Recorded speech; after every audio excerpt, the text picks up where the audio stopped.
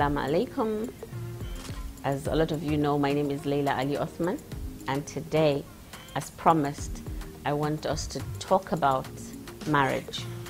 Aure in Hausawa. So I'll be mixing it, obviously, like I do all the time. To me, I took out time to do a lot of research on marriage. To be honest, I've been married twice. I have a little bit of an experience, per se, concerning marriage, and I am someone that really had, I would say I still have a lot of reservations on marriage, but notwithstanding, I know that the benefit of being married has outweighed the benefit of not being married. So I did this research for myself, and finding all these things, I really wanted to share it with a lot of people, especially people who are willing to get married. I mean, who are in the phase of getting married, or who are in a marriage right now and are willing to work on it. So let's hope this helps. To me, I wrote down marriage to me is a union between two people who agreed to coexist together in all aspects and all areas of life. When I say all, I mean everything. Not that, oh, I want to do this and the other person doesn't want to do that, and then we cannot sit down and agree to disagree on it. I made a list of how it should be. My priorities. We have chemistry, we have honesty, spirituality, money, secrets, family planning, sex, and patience. I'm going to take this one by one. And very short, this is just my own point of view. I would love to hear yours as well on the comment section. You could just drop yours and let's discuss. For me, chemistry is number one. For men, obviously, chemistry is number one. You see somebody, you fall in love with somebody, you like how they look, and you want to know them better. For women, we want to hear, listen, watch, and understand that person. So a lot of times people misunderstand this. Human beings are different, especially the male gender and the female gender. It's like it's two people speaking different languages. It takes a great mind to sit down and understand each other and go back and forth to truly want to work on understanding the other person's point of view. So chemistry is sitting down with somebody, having an ample time with one person to see if this person, I can actually live with this person beyond how he looks, what he says, how he smells, beyond all that kind of thing. Chemistry is a connection. Chemistry is love. Chemistry is friendship. And that is the most important thing for me in a relationship. Friendship. Because if you're friends, you get to talk. You get to tell one another the inner feelings that you cannot tell a regular boyfriend.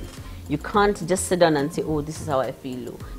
Because you're afraid and you're insecure this person will judge you. But if this guy is your friend and you love him, love comes in different forms. When I was younger, I strongly feel love was this butterflies we get. Oh, he smells really nice. Oh my God, this mustache, I love how he looks. I'm sure that's what a lot of people in their 20s are feeling right now. But believe me, as you grow older, love is friendship. Love is bond. If you stay in a house, my second marriage crumbled because the man I married wasn't my friend. Because I didn't understand him, he didn't understand me.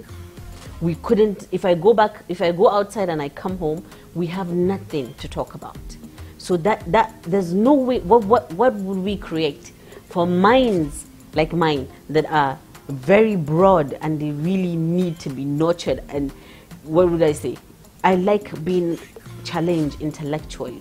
So if I come home to somebody that just keeps quiet, definitely the marriage isn't going to work.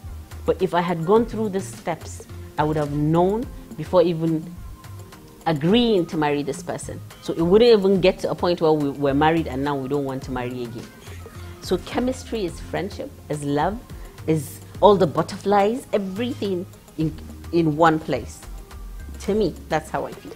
First of all, you have to cross that level before you go to the next one. That's honesty. Honesty is being built from a very tender time of a relationship. If you are not honest from the beginning, you keep lying to cover up and keep lying, then you end up in a situation where you cannot be honest because of ego, because you think you're going to lose that person. So why can't you just be honest from the start? From the start, tell her what you want. There was a guy I met. The first thing he said to me is, I want to sleep with you. And I looked at him and I was like, I don't get it. How can somebody look at you and tell you that from the first day? But that is what he wanted, and he was honest.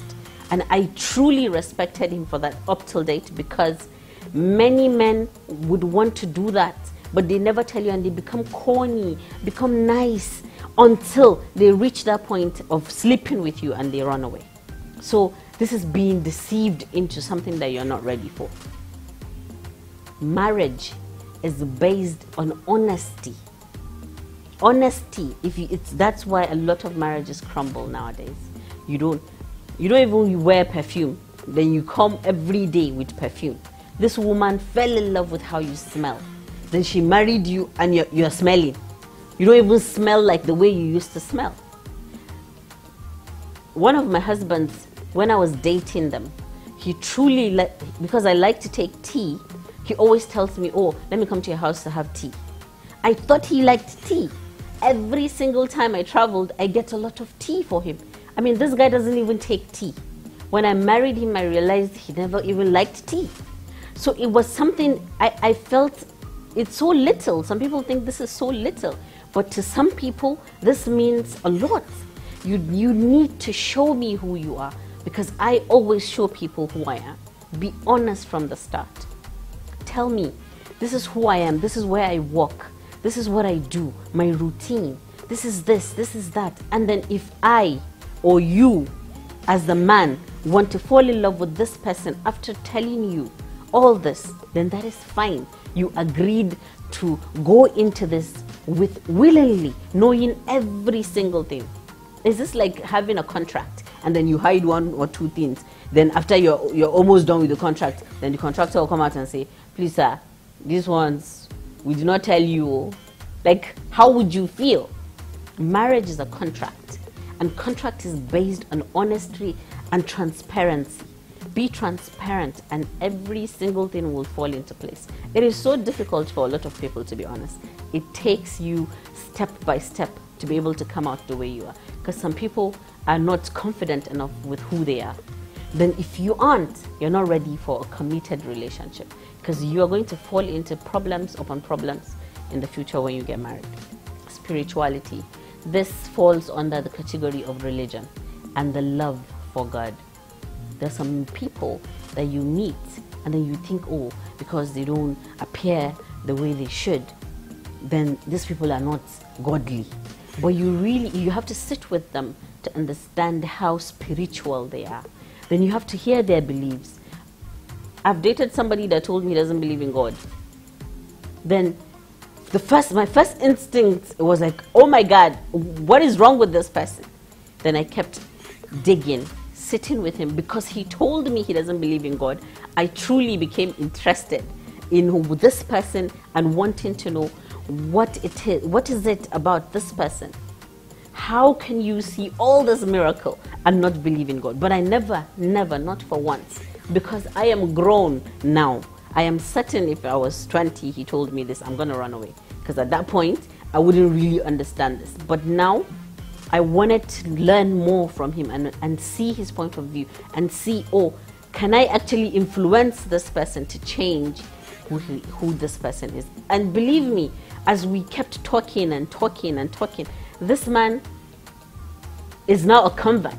He's now a Muslim because of the patience I had with him to understand. We had intellectual conversations, intellectual discussions with him about God and about things that are surrounding him. So you have to have a partner that you could sit and talk about your beliefs, your inner insecurity, your inner faith problems, because everybody has faith problems. Some days you wake up and you say, are you sure this is true? Are you sure? Like, some people don't like to say it out, but when you're so comfortable with this person is a friend, you will end up talking about your inner spirituality. And if your spirits gel, you don't have to have the same point of view on religion. Even if you're in the same religion, I've had people that are in the same religion that don't believe in the same thing. Some will say, this hadith, I don't believe in it. If you're a Christian, somebody will say, no, me, I'm a Catholic, I don't believe in what you're saying.